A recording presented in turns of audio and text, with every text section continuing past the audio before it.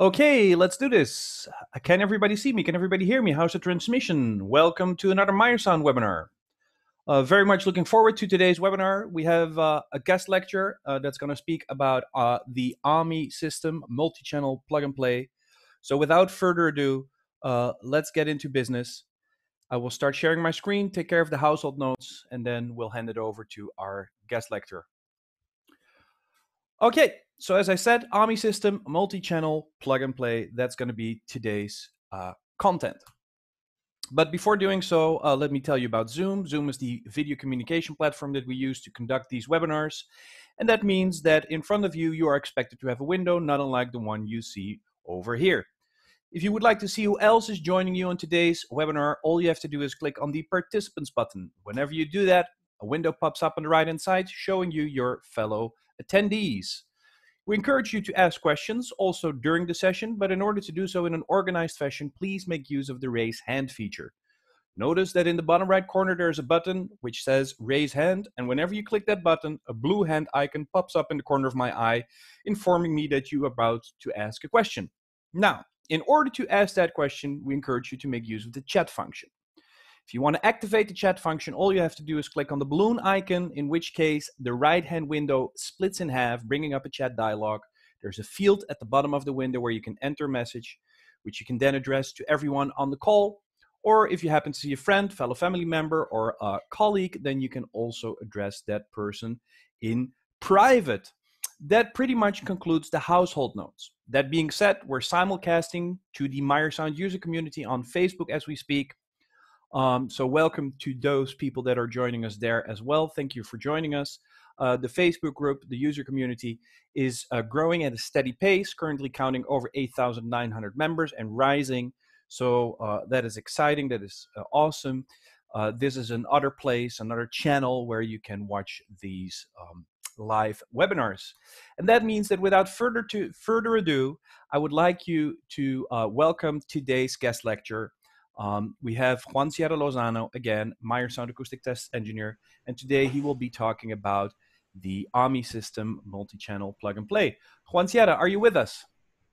Yes, hey, how are you guys doing? Excellent, thank you for joining us. You told me that you brought a guest, so it's, take it away, as they say.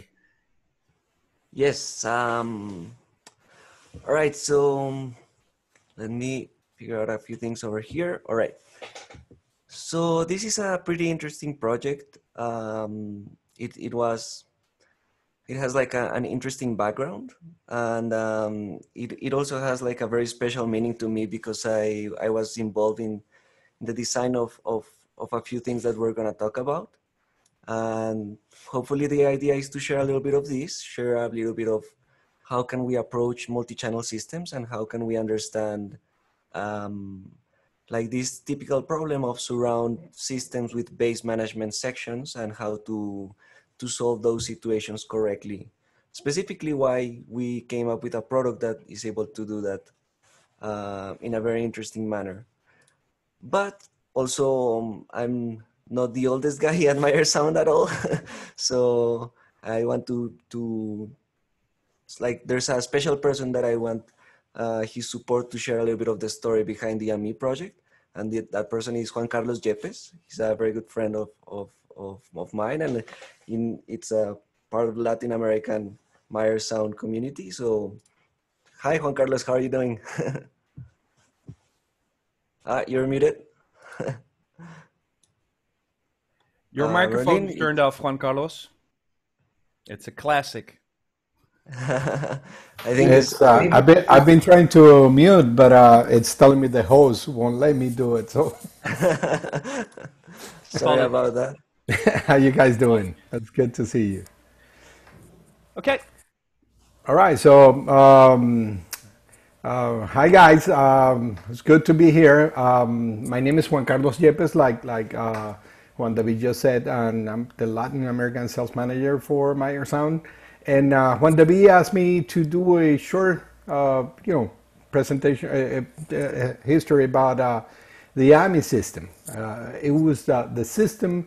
The Amie system was our first studio monitor system over, the last 25 years, as it was introduced in 2015, so it's 27 years now or more, almost 30 years. So, but to understand what the Amie system background, we need to talk about the HD1.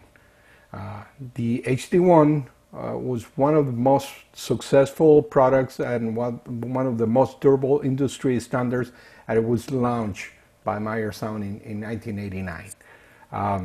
It marked a revolution in the field of studio monitors because it was the first two-way studio monitor capable of near ideal impulse response and free of phase distortion that is very typical of two-way systems. So the HD1 was the company first to release self-power products, and our engineering team realized that to accomplish the very high design goals that were putting for this product, they needed to achieve it by creating an integrated system that will take in account all the variables for it. So also, if you think about it, I'm telling you, 1989, the HD1 helped popularize the self-power studio monitors when it was first launched back then.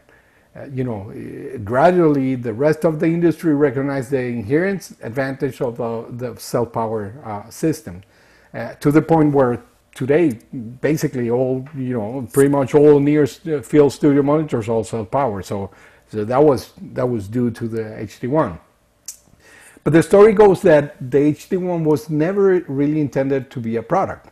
Originally, it was a device that was designed to be an internal test source for evaluating microphones and measuring systems within the, if you walk through Meyer through the factory, you will see various quality control stations through the factory that we use to test our products while they're being built.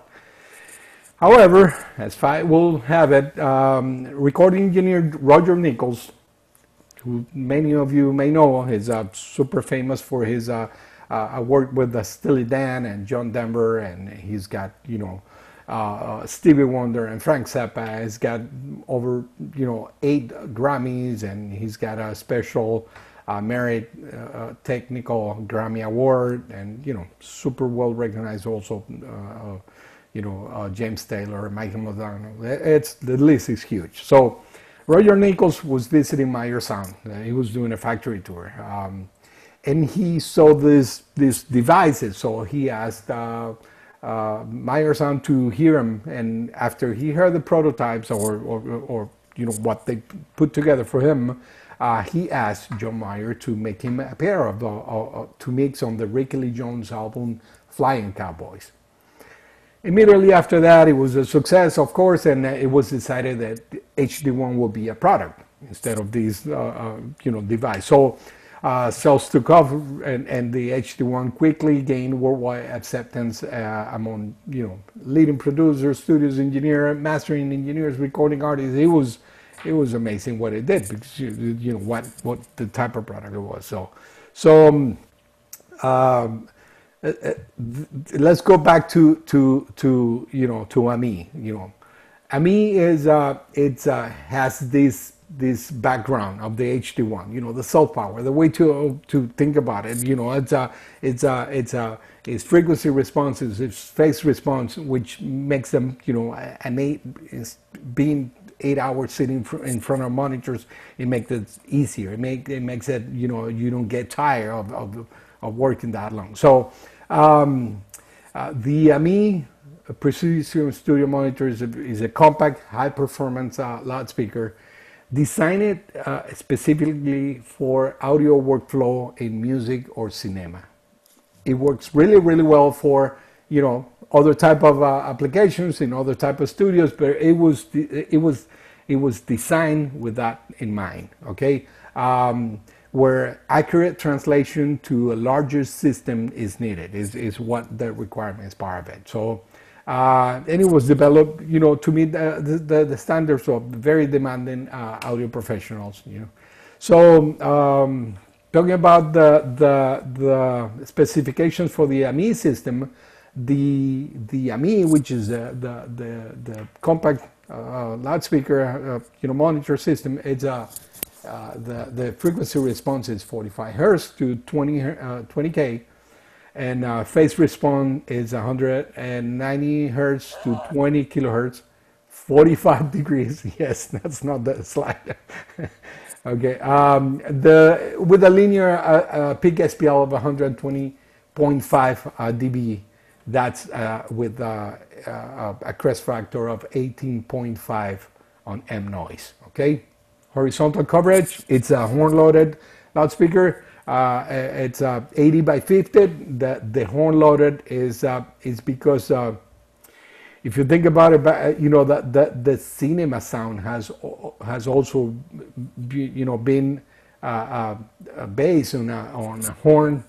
This type of horn systems that used to be used back in the 30s when the need of high acoustic gain was required to help the low frequency drivers and the low power drivers and low power amplifiers accomplish the high sound pressure levels needed for the cinema and theater.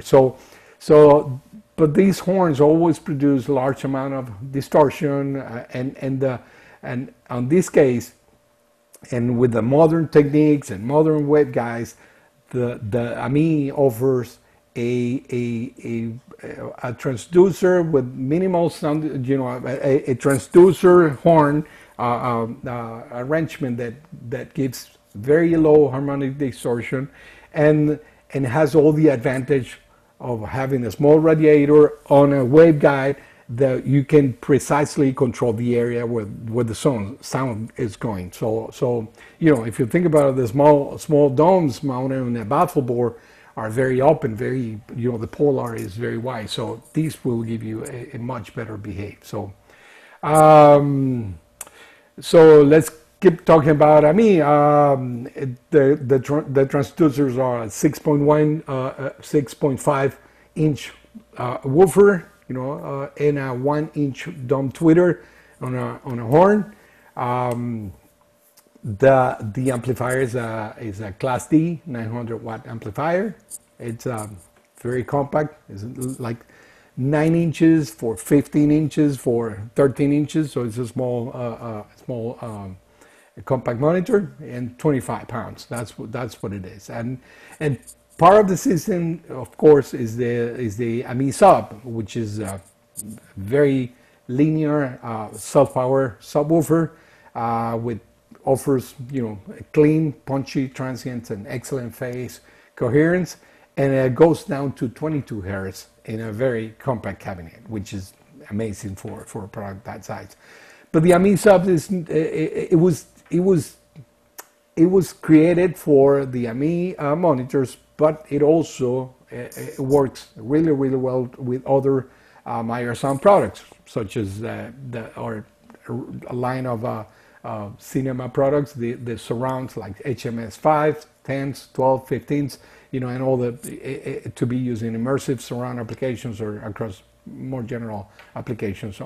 Also, you can use it with the Ultra series, and it works really well. So, talking about the subwoofers, the frequency response is from 22 hertz to 145. Phase response is 33 hertz to 145, plus or minus 30 degrees. And the linear peak SPLs is 124.5 dB with a crest factor of 11.5. That's again M noise, which is how we do our measurements here at Meyer Sound. So the low frequency driver is a 15-inch long excursion cone driver, and has the same an amplifier of 100 that is 1,100 watts peak, also a Class D amplifier, and the dimensions are 24 inches wide by 17.5 height and 19 inches deep. It weighs 74 pounds. So the Amie system, what are the advantages of this system? Super accurate because of the flat frequency and phase response. It's very linear, reproduces source material with excellent definition and tone of balance. Okay, it's super detailed because of the waveguide I was telling you about. and very, clearly defined imaging, because again, the horn and the tweeter, super precise, very consistent, as it is self-powered design. Like I was telling you, it was something that came from the HD1, and all of products nowadays are self-powered. The Amie system is super powerful for the size of it. It's amazing how powerful it is. You have to hear it to believe it, because it's such a small box. And so it's convenient because it's compact, low weight, self-powered. It's got a loop through, to power them. It's super, and of course it's super reliable because it's made at the Meyer Sound factory in Berkeley, in California, made in the USA. So that was it for me, guys. Thank you very much, and please, Juan, take it, to your presentation that we're all willing to and ready to hear. Thank you, That's guys. awesome. Awesome, Juan Carlos. Thank you very much. Back to Juan Sierra. Oh, all right. Can you guys hear me? Is everything okay? Yes, loud and clear, sir. Thank you, Juan Carlos. All right, so now here's the part that I'm sort of the right person to talk about this topic, I guess. So as Juan Carlos was saying, the Amie is not like only the monitor, but like the general concept of the system. Whoa, what happened with this? Resume. All right, sorry. And that requires like a little bit of understanding of surround systems, and how like a small footprint loudspeaker in conjunction with a subwoofer can like properly reproduce all the signals that we're intending to reproduce. So the Amie system, which is the combination of the Amie monitor, the Amie subwoofer, and all of this integrated through the Amie base management card, or the alignment processing card, was based on a statistical approach to understanding the typical behaviors of these type of systems in real rooms.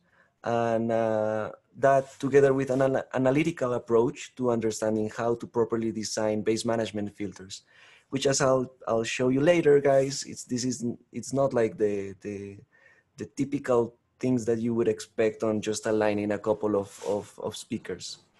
So the first thing is to really understand how multi-channel systems work. Oops, let me see. All right. So how to understand a multi-channel system. So let's think about it as we started with the idea of having a left and right channels that were going to reproduce all of our material, and then we sort of started an adventure to have more and more speakers, right? And these other speakers, which are like the surround, or the idea of having a sound field of information around us, we're representing those as full range systems. Then there was like an idea of introducing, okay, maybe we can have something like a dedicated channel for low frequency effects. And this is like an important distinction, because people often think that this channel is intended to reproduce the low frequency information that the speakers cannot reproduce, and that's not entirely the case. The LFE channel on a multi-channel system is intended to reproduce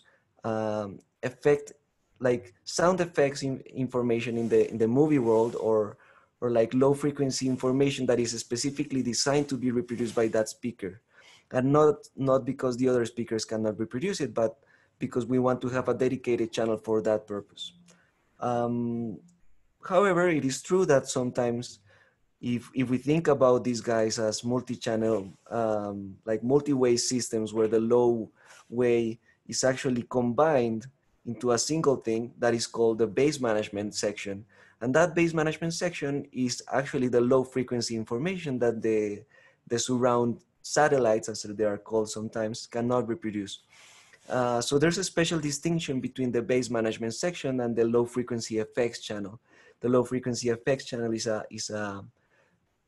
actually material that comes from the content creator, and the base management section is more of an optimization on the system to be able to combine all of the low frequency information into a single driver to hopefully like reproduce it accurately and efficiently, but also in a more economical manner. We don't necessarily want to invest on having full range systems on all the speakers, and especially with the technologies that we're seeing today, like Dolby Atmos, and having like 60 channels of full range systems would be very, very expensive.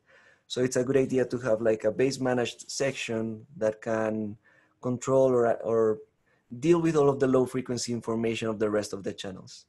Nonetheless, it's really, really important to understand that this is very, very different. Like this is this is one thing, the base management section is one thing, and the low frequency effects information is another thing.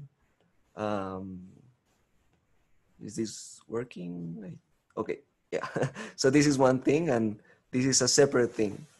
However, I mean, nobody really wants to have those two things as separate things, so we can combine them. It's just that conceptually we need to understand that there are two separate things being reproduced by that loudspeaker. Even though it's a subwoofer, which is the actual device that reproduces these signals, it's a different signal to have the base management section and the low frequency effects channel. Sometimes they also call it low frequency enhancement channel. Yeah, but it's own thing that comes from the content itself. All right. So the problem with Amie is the general system is, or the question that was asked was if it is possible to design a decoupled system as we have like the main speaker and the subwoofer, and produce like a consistent set of satisfactory results in multiple environments. And as you might imagine, this is pretty challenging because you're basically asking whether you can design an alignment that will universally work in multiple environments without having to do measurements in place. Nonetheless, that was sort of what we were able to achieve. So I'm going to explain a little bit how that works. So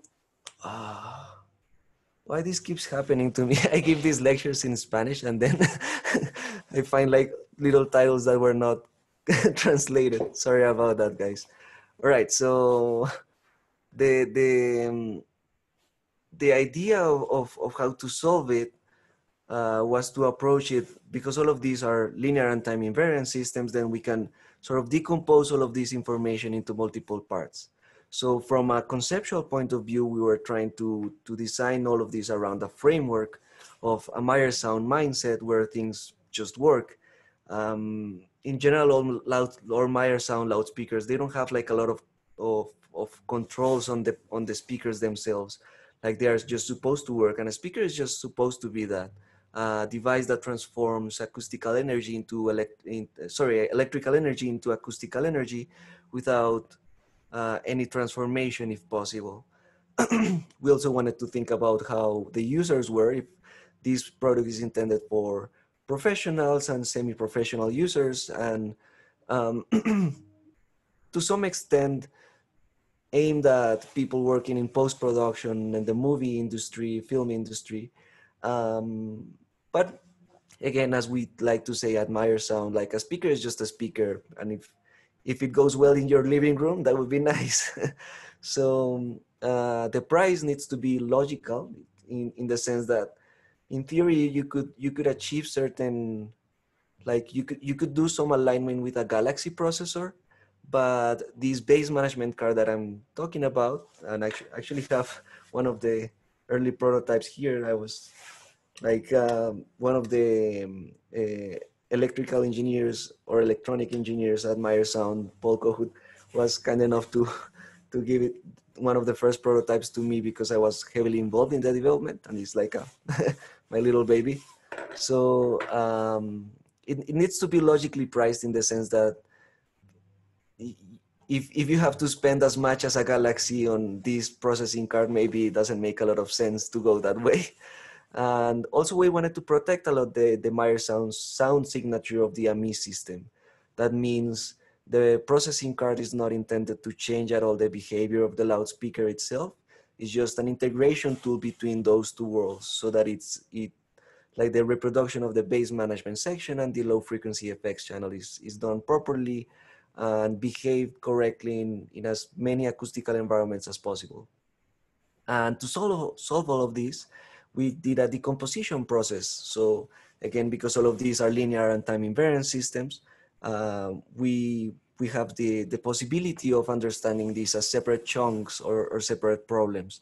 So the decomposition was based on, okay, we have a room, we have some sensitivity problems because you have different loudspeakers interacting. Maybe we have some signal flow issues, and maybe you have to follow certain standards.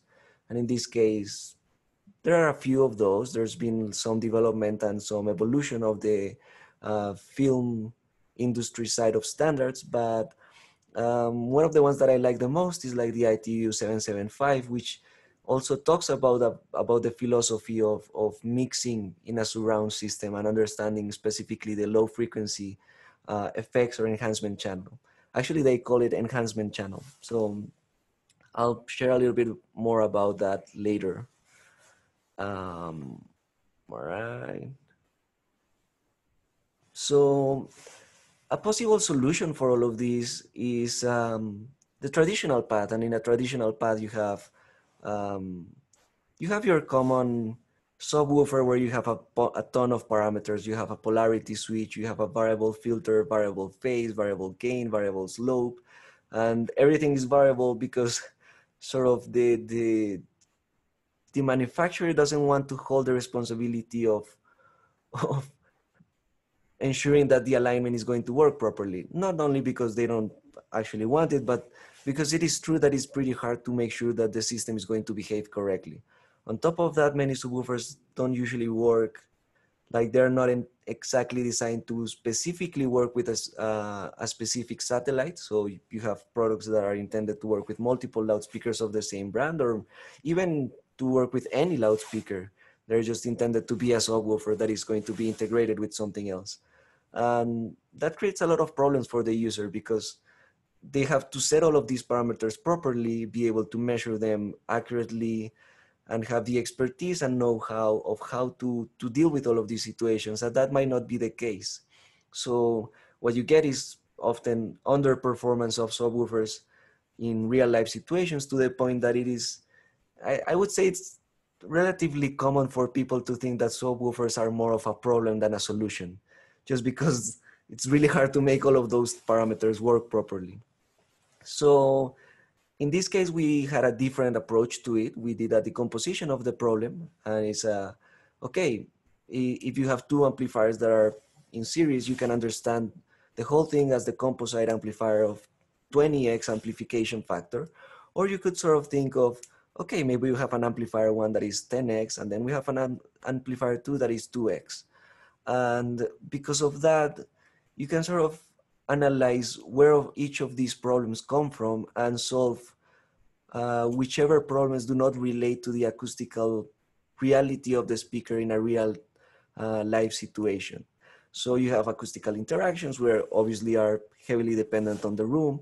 You have some part that is related to the sensitivity relationship between the speakers, which is not related to the room.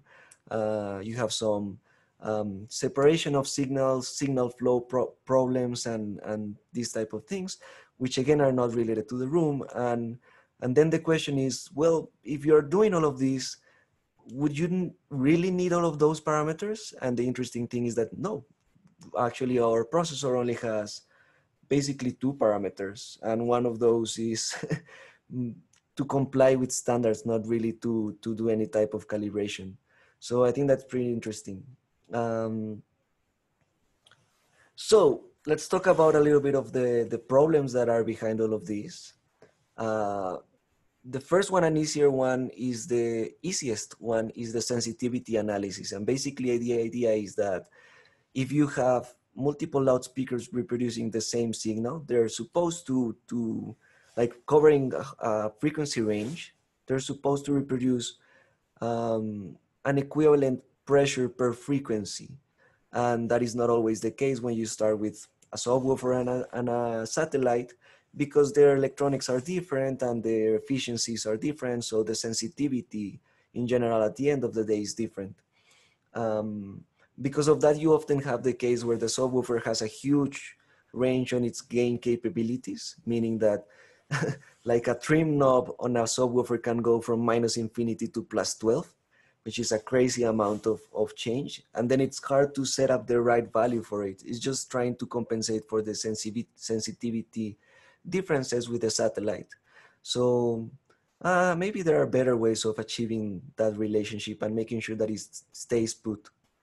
So that is one of the things. Then we have, oh, why is this thing doing this? Oh. Sorry, I skipped a slide. All right. Then we have the room, and well, rooms are a mess. And basically, I like a phrase. There's an acoustician, John Story, who once told me, well, if you want no problems with modes, then you shouldn't be in a room, because that is like an inherent property of rooms. So there was a question of how to preserve the alignment across multiple environments. What are the modal effects on the phase and magnitude response of the system, and if there's a best generic or as close to optimal location for the subwoofer in this case. And that has been broadly discussed, but we had a slightly different approach to it.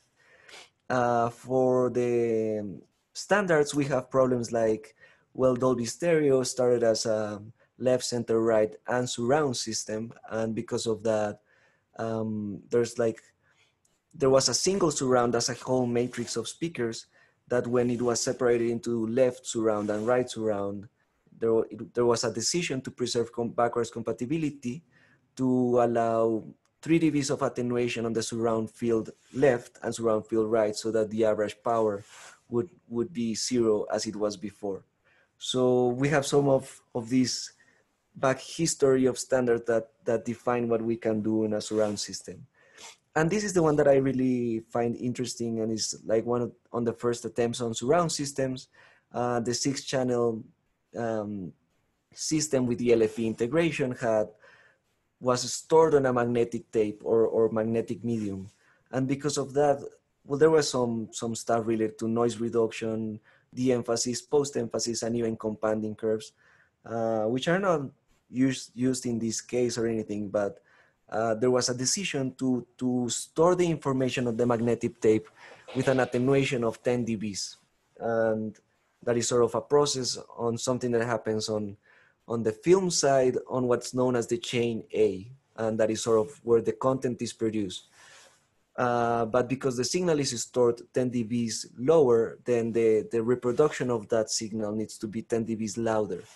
And that was an attempt to increase the dynamic range, or to have a little bit more of headroom on the low frequency effects channel.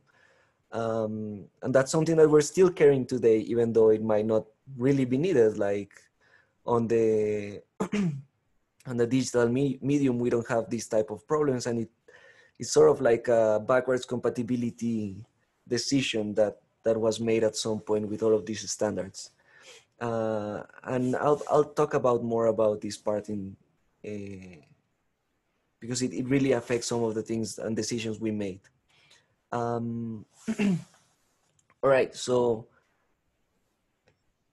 there's come on. All right, so base management, I think this is one of the most interesting ones. Is well, Amies can't reproduce 30 hertz. They are actually really, really good speakers. They go really, really low for their size. But 30 hertz is pretty low.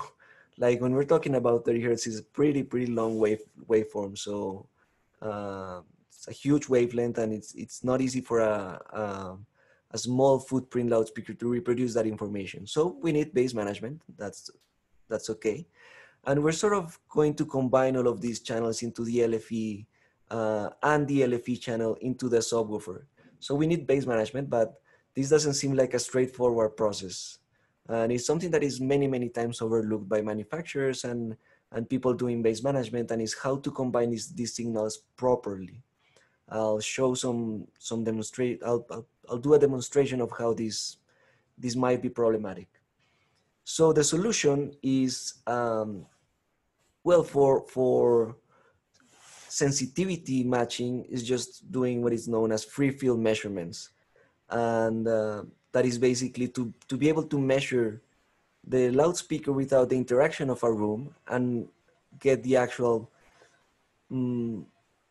free field sound pressure level difference between those two speakers. And we can do that, but that is not a process that you can often do on your home. You need like some know-how how to actually address this problem and how to do those measurements properly. So we just did those measurements, calculated the difference of gains and how these speakers should interact in a free field environment without having to do with the acoustics of the room. So that's fine. For the standards, I don't have a particular slide because we just have to comply with those. And for the base management section, this is where things get really, really interesting. So, collateral effects of base management. The ITU 775 specifies that the LFE channel is supposed to have material that is not phase coherent with the main channels. But as any content creator will tell you, like LFE channels are built through mostly through aux sense and like derivation of main signals that are going into that channel. If you have a Pro Tools interface or a Pro Tools rig, you'll see that the surround panel has literally an aux send or a derivation of that signal into the LFE channel. So the standard might say that the coherence is not necessary. It's not necessary, but that's a little bit of naive approach because in practice that happens many, many, many times. There's some experience on re-recording engineers to sort of decorrelate the signals and do some processes to have some independence. But the reality is that there's always going to be some coherent material. And because of that, there's some electrical interaction between the base management and the LFE. So we must assure like an equivalent phase between the transfer function that is measured between the LFE channel and the listening position and the transfer function that is represented by sending a signal into one of these main channels and measuring the base management section. Because their phases need to be equivalent, there's only a limited subset of special filters that we can use. And to do that, we need to, like what we're attempting to do is to ensure an even magnitude response on this interaction. And obviously, if you have this type of filter over here, come on. If you have this type of filter over here, then there's gonna be some phase relationship that is going to be missing over here, and it's probably not going to behave properly. So we just need to introduce some all-pass filter over there that is able to equalize the phase of this section of the low frequency effects channel section to the base management section, because obviously the base management section needs a filter to capture all of the low frequency information of the main channels. Then if you do all of that correctly, the summing point is going to behave correctly, and then the subwoofer, even before all of this acoustical mess that will come later, is going to behave correctly. So what are the effects of non-equivalent phase? So here I have a representation of the main level and the LFE send, and what I'm trying to do is sort of crossfade between those, and you'll see that at some point you're gonna have some heavy interaction between one and the other because their phases might not be exactly the same. Oh no, is this all right?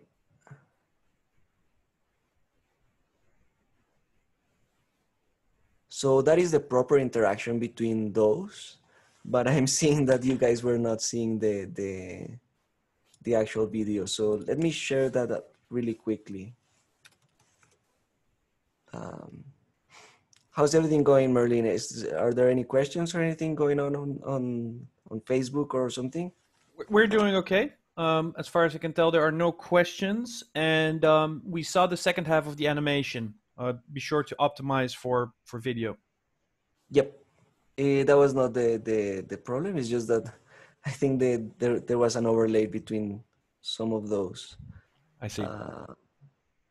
Let me go to that slide on the computer and I'll share that little detail. All right, so all of them are just fading in and out between the main level and the LFE send. So this is the proper interaction between them. And as you can see, the magnitude response is behaving properly as you would expect. The LFE channel doesn't have any filter, so that's why it's the signal that shows full range information. And the main, this is the base managed section of the main channel, so that is what is being derived. Their interaction is as it should be. But if I, here's,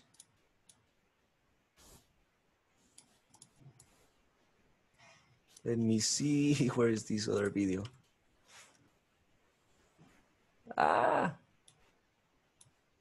I'm not seeing that one. All right, no problem. Give me just a second.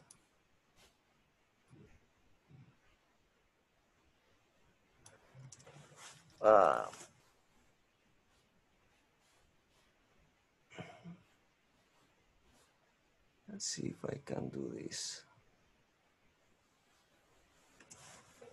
Optimal all-pass filter.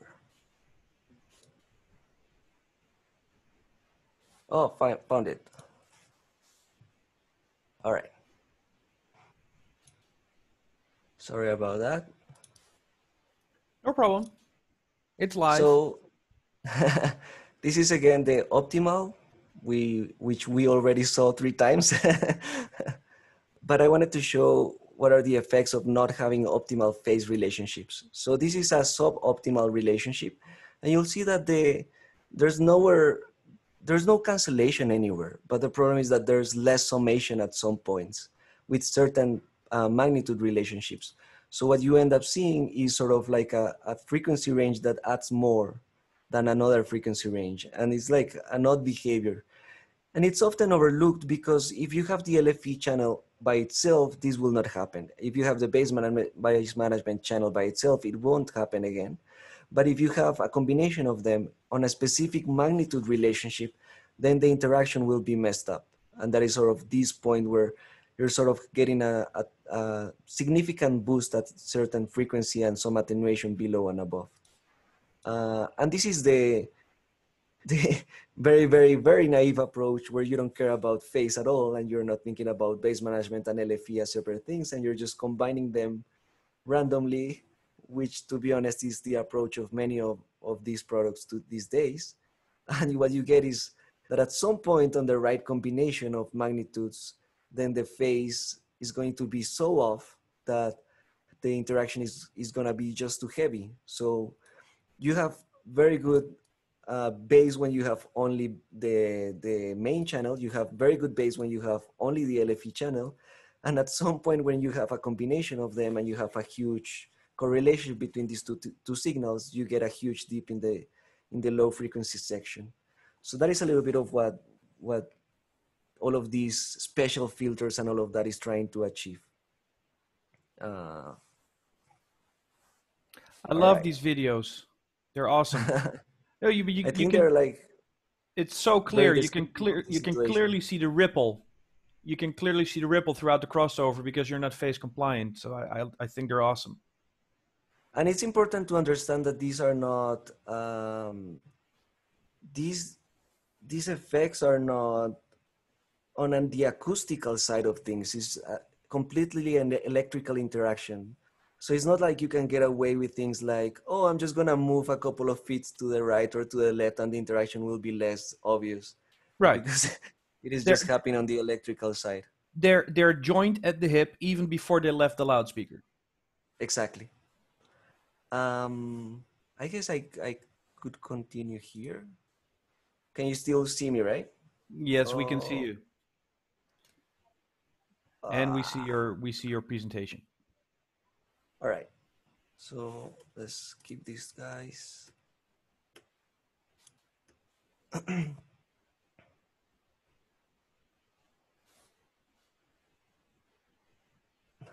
for the fourth time. All right, so, oh, no, this is the presentation in Spanish, sorry. Lo That's where siento, the, no hablo español. exactly. Okay, stop share.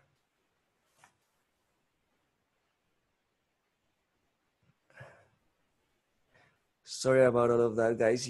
I hope you can forgive me because I'm doing a bunch of webinars and at the same time in Spanish and English and doing still stuff for the company and stuff. So, okay. Can you please open the right presentation? All right.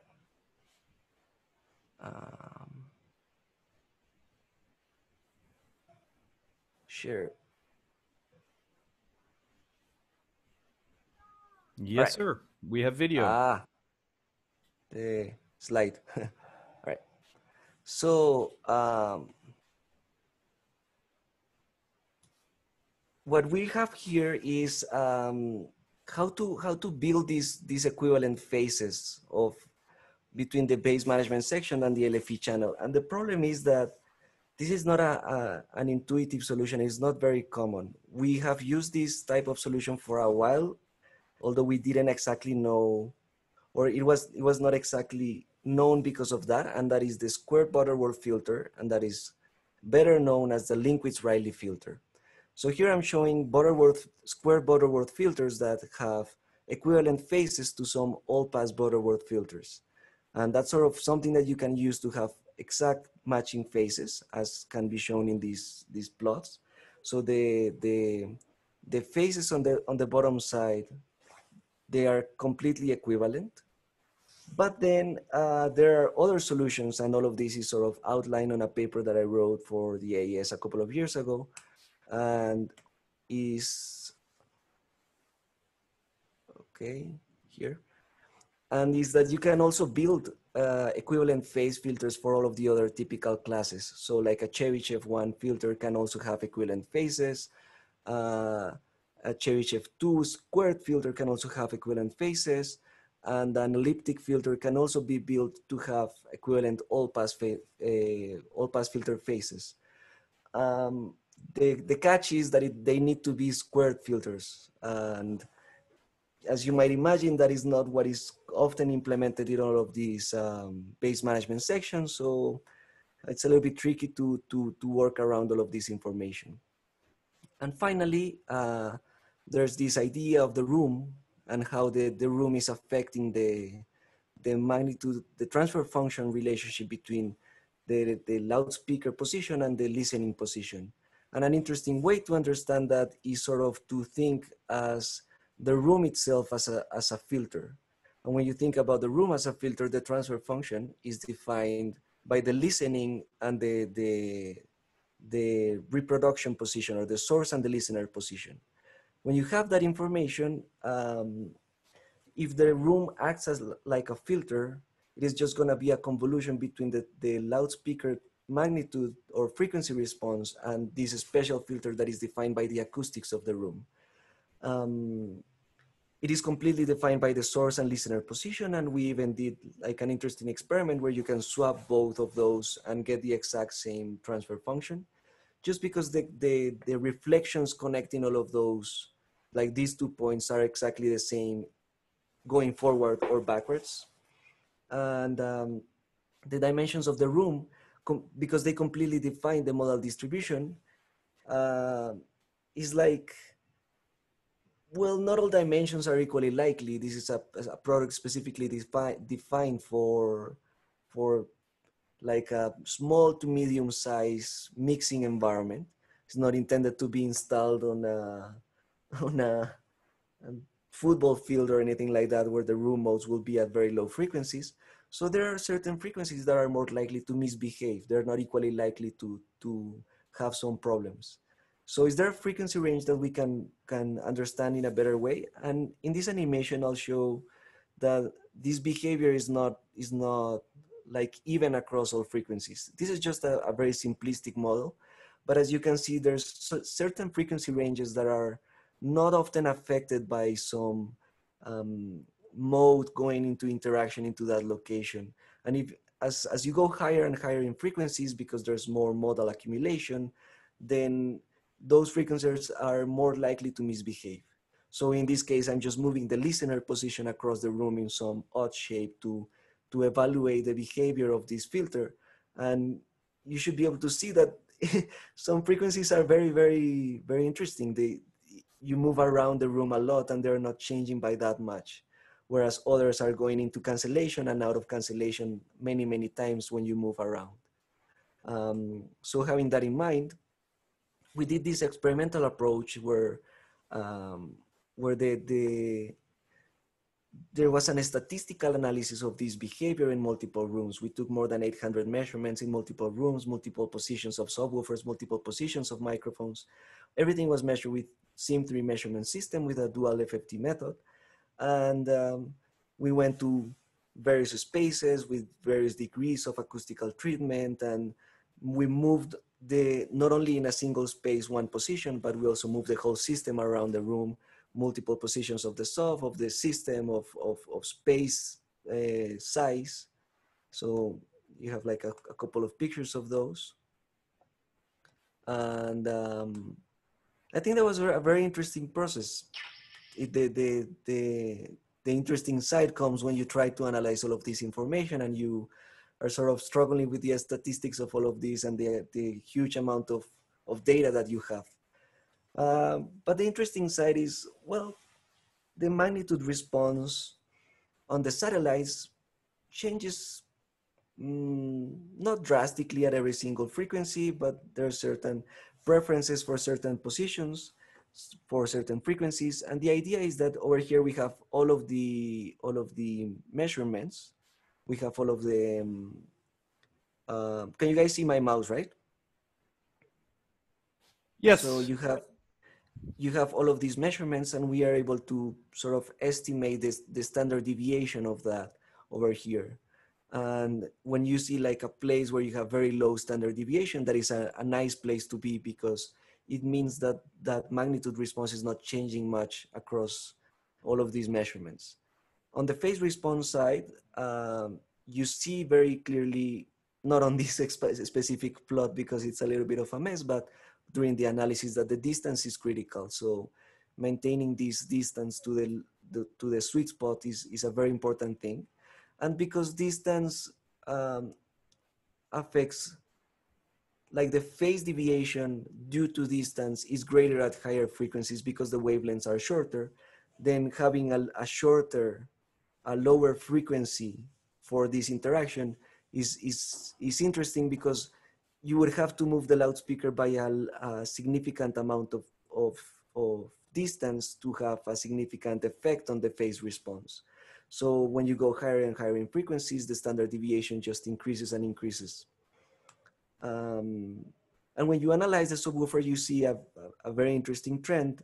And it's like, okay, the magnitude response is sort of well behaved. And there's some papers outlining the benefits of aiming for the corners or the sides of the room. But that is sort of the optimizing the magnitude response. We're interested in optimizing the phase response relationship so that the interaction is appropriate. And in that case, there's like a clear like statement of, if you stick to very low frequencies on the interaction and you maintain the distance between the loudspeaker and the listening position, then you would get much better interaction and less deviation on your transfer functions. So because of that, the result is that you have a system where you can move it to different locations. And if you design correctly these filters and make sure that the base management and the LFE section is correctly behaved, and that you're optimizing for these specific frequencies, very low frequencies where the interaction is appropriate, then everything behaves properly. Like you move that system to different places and the measurements behave very well. So we even did some demonstrations where we went to a recording studio, set up the system, and the engineer of the recording studio said, I've been trying to calibrate this system for a couple of weeks and it's been a little bit tough. It's not an easy space. We're dealing with some acoustical issues and stuff. So we set up the system and we set up the microphone measurement without doing any corrections or anything, any calibrations, just the bass management card, and that's it. And we did the measurements and it was fine. And he was happy with the results. So it's probably not the optimal solution in the sense that you could go 1 mile ahead and further optimize this behavior because it's an statistical optimality. But still, it was very interesting to see it in action and see how a recording engineer was very pleased about the result without having like spending a lot of time on the calibration process and all of that. So the conclusions, some thoughts about all of this process. Let me change a little bit here. I want for you guys to be able to see something.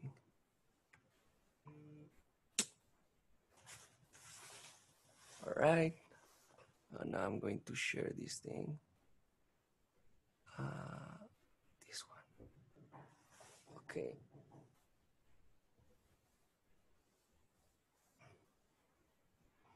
All right. So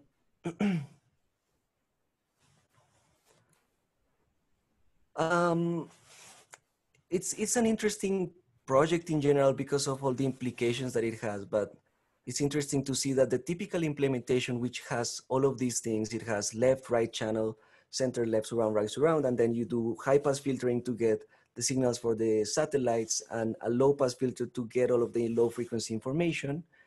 All of these crossover frequency, phase, gain, summing, it has some fundamental problems that are not entirely solved in typical implementations. So it's interesting to see that having a different approach, you can go to something like this and you go to a very, very simple implementation where the Amies are not changed at all. There's no high pass filter for them because now you have flexibility on the design of the bass management filter and independence with the low frequency effects channel. And what people tend to do is sort of combine those two. You sort of say, okay, the satellites are going to go to down to 120 hertz because the LFE channel goes up to 120 hertz, and I don't want to have to deal with that mess between those two things because it's hard to solve it.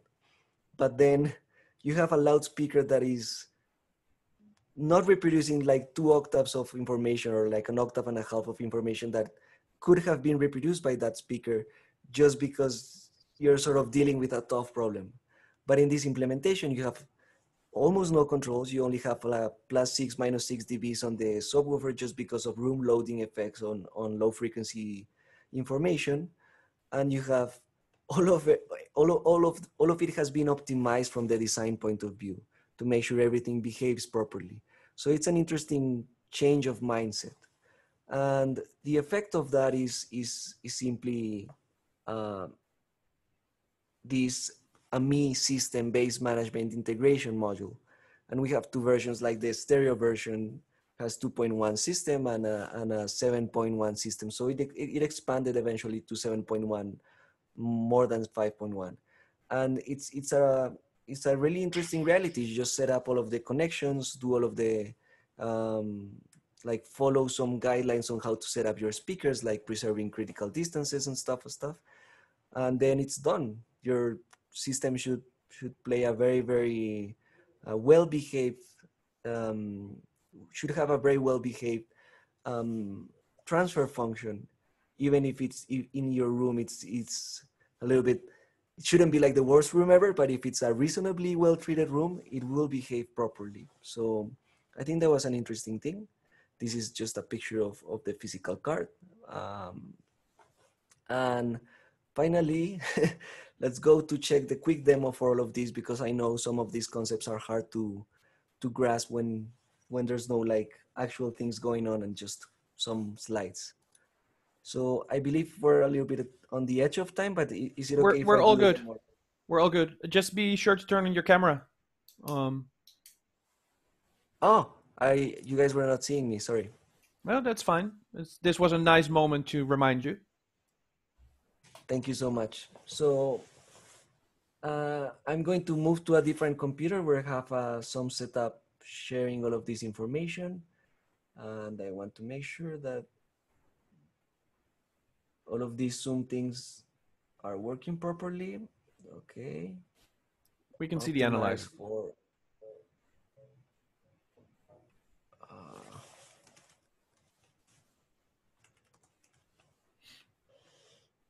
all right.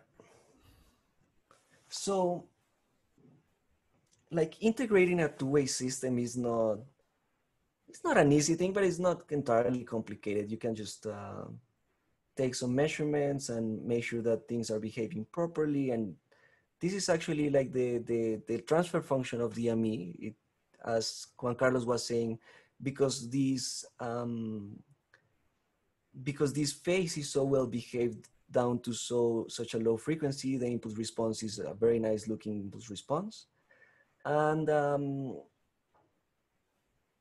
yeah, so if you want to integrate that with the subwoofer at this very low frequency, as I'm doing it here, 40 something hertz, then it's, well, the Amie is unchanged. You don't have to do any type of processing on the Amie, and the subwoofer can complete that information properly by filling that extra octave down to 20 something hertz or something. So it's not that complicated. That works well. Now the problem comes more from when you have the integration with the the LFE channel needs to go up to 120 hertz.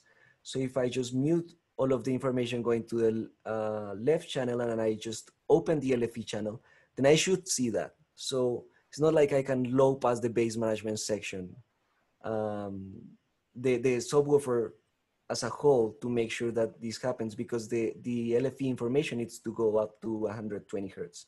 On top of that, then you have like this boost of plus 10 dBs for the LFE channel. And that sort of hides the problem sometimes, because if you have some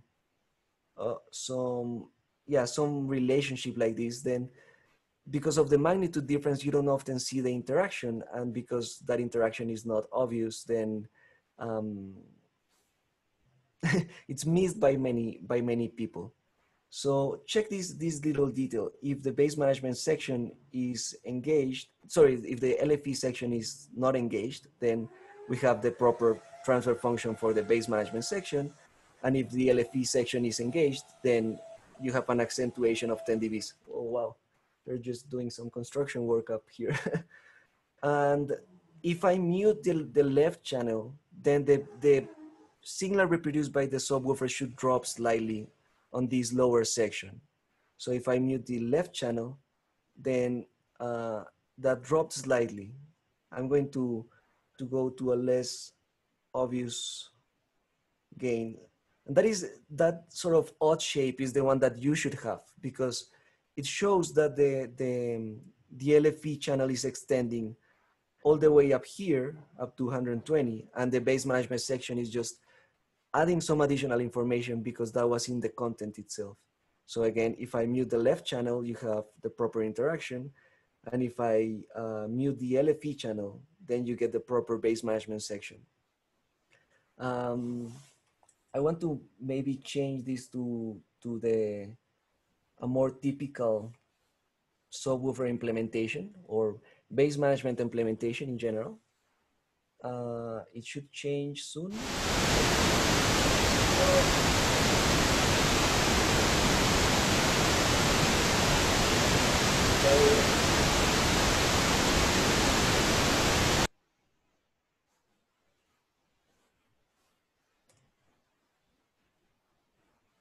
All right, is that working? Yes. So this is the type of thing that happens. You have to deal with the base management section, the LFE section, and the left channel. And then you're sort of trying to optimize all of those parameters that we were talking about, like the phase, the filter. So typical thing is just go all the way up to something like the filter, put that on 120 hertz and use a very high or steep crossover point, drop the gain of the subwoofer because they have different sensitivities. So let's drop that around here. And that's sort of working, like the summation should sort of work more or less. The phases are sort of working again. But then once you start introducing the gain of the, if I remove the gain of the LFE or introduce the gain of the LFE, you start seeing some weird behaviors because these things are not interacting as they should interact. So this is no LFE. This is only the LFE. Sorry, only the LFE. And you see that the phases change slightly because they're not correctly matched and stuff like that. And some other people might say, okay, let's go to a very low frequency. And this is the type of problem that I was telling you guys that people try to avoid. And is that you might get a better transfer function for the base management only. I think that sort of looks okay. But then when you introduce the LFE channel, you get some like abnormalities in different frequencies because their phases are not matched. And that is further hidden by the fact that the LFE is all the way up and the signal of the main channel is lower. But if you correctly match the gains, you see that it creates like dips and awful behaviors on the transfer function. So that was pretty much like the idea behind all of this project, to match the phases correctly, go to a very low frequency on the crossover section to match, like to be able to take advantage of the longer wavelengths and the reduced interaction of those frequencies into the transfer function and optimize that behavior. And with all of that, like we were able to come up with something that really optimizes the behavior of this from a statistical point of view. But again, like be aware of all of these problems on other base management processors. I can sort of assure you that some of these will show up in some way or another. And it is not as easy as one thinks that, okay, let's just filter out this thing and let's take this stuff apart. The base management processing is a complicated concept in itself. And if you don't see all of the problems in it, then you're gonna pay the price later. So I think that was pretty much it. And if there's any questions in particular for this, please let me know. I can help and try to answer any of those. Excellent. Juan Sierra Lozano, much appreciated.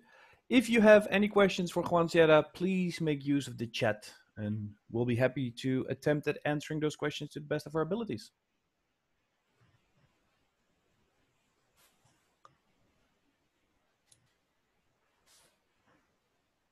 I'm starting to think that people are more chatty in Spanish. Well, you have a Spanish audience, so we have one question by Guillaume, and he's asking, maybe you can give us more explanations about your configurations of the systems that you're measuring. So remember that it was specifically designed for the Amie system. So it is a little bit of a huge advantage for a company to provide what is known as a holistic solution. You're not designing like a subwoofer that is intending to work with any speaker, or a speaker that is intending to work with any subwoofer, or a base management that is able to connect those two in any fashion. You're designing something that is specifically designed and optimized from the design point of view to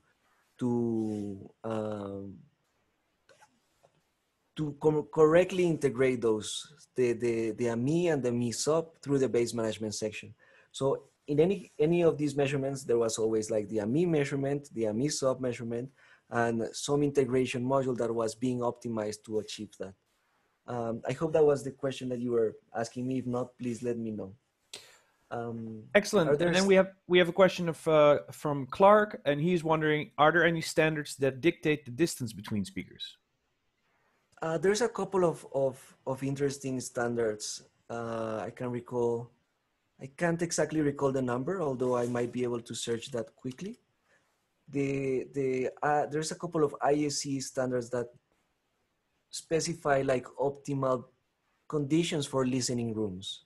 That is an interesting thing to have in mind, because you might imagine that some absurd situations don't make any sense at all. If you have 5 loudspeakers around you and they are like 30 centimeters away from you, that is obviously very short distance.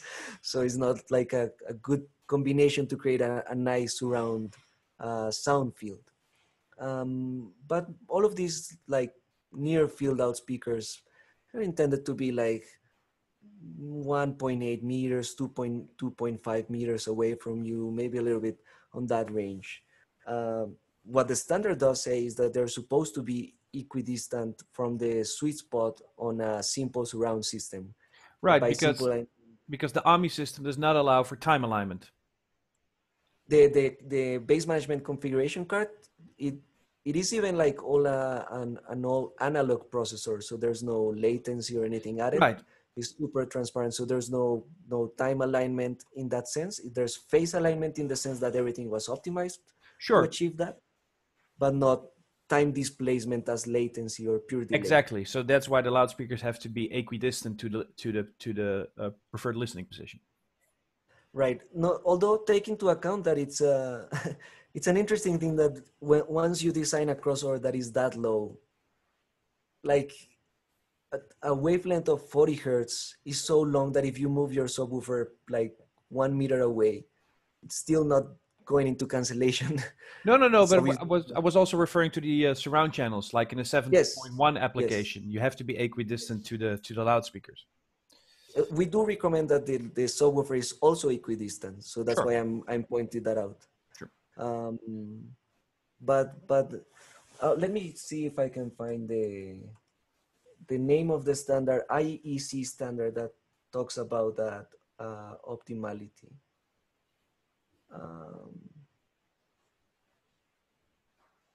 So, it was an ITU. It's an ITU 1116. I think that was started on 1997 or something. It has some revisions now, but it's a good starting point for what the listening room should look like.